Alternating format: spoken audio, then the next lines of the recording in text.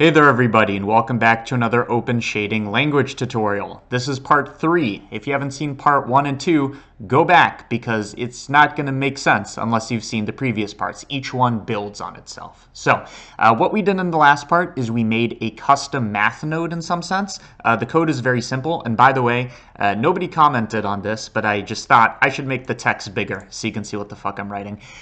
We made a addition shader. What it is it's a shader. I called it addition. It takes two float inputs. So again, this is what we did last time. A and B initialized to 0. You can see those right here. And I'm going to output a number C initialized to 0. And for the code, C is equal to A plus B. So in other words, give an A, give a B, and C is going to output their sum.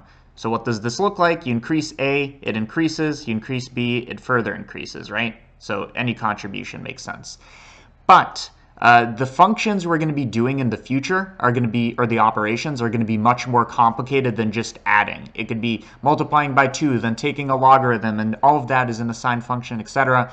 And that's kind of annoying to write each time. So instead of addition, let me turn this into a function. And I'll show you how to do that in Open Shading language. It's a very basic concept. So C is now equal to the function of A and B. Okay, we haven't defined what that means yet, but I'm saying there's some function that we're going to make. It takes two inputs, A and B. In this case, they're numbers, and it's going to do some operation on them, and that's going to be C. So to define what this function is, we're going to write it up here before the shader, because if the shader calls this function, we need to define what that function is first. So I'm going to write, and I'll explain this in a second, I'm going to write float function and then parentheses, curly braces. What I'm saying is I'm defining function, and I'm saying that it's going to return a number. So if this was a color, I'd say color function. We're going to take an input A and B, and we're going to do something, in this case Adam, and return a float, a number. And just like before with the shader, you have your parentheses for your parameters, your curly braces for your code. So I'm just going to do this. So for the parentheses, the parameters that this takes in, what does our function take in? Well, it takes in two numbers, right? A and B. So I'm going to write float. It's going to take in a number. Let's call it first. Doesn't really matter what it's called. And we're going to do comma. In this case, we don't need to initialize it because it's not going in our node. It's just a function. And we're going to make a float second.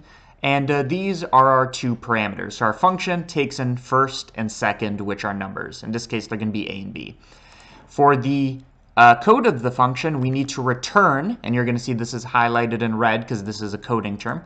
We are going to return first plus second, semicolon, always a semicolon. So how do we read this? We made a function that's going to return a number, a float. It takes in two parameters. Those are going to be two numbers called first and second in this case, and we are going to return their sum. So we've defined this function.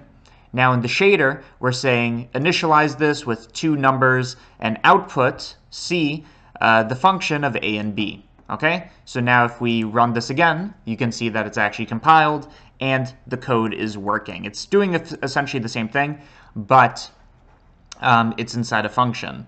And there's no reason we can't like nest these inside each other. So maybe I can do this as a function of a function. What does this mean? I'm taking the sum of the sum with B. So in other words, this is A plus 2B, if you think about it. It's A plus B plus B, okay? But you can see how it's getting more and more complicated. So now I'm going to recompile the code. If we add A, you can see it's getting brighter. But if we increase B, it's getting brighter twice as fast. So let's see. This is 1. That's what that looks like. And this is 0.5. It's the same brightness because we multiplied by 2. So you can see how we have nested functions. And we can also make another function called second function.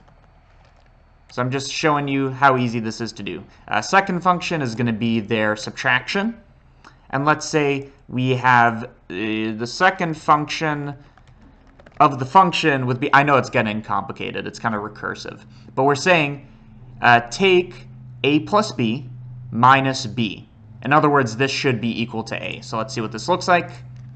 So it doesn't seem to matter, it doesn't seem to matter what B is equal to But it's only a that matters, because it's a plus b minus b, which is equal to a. So you can see how it gets pretty complicated here. You could also write the sign of b or whatever.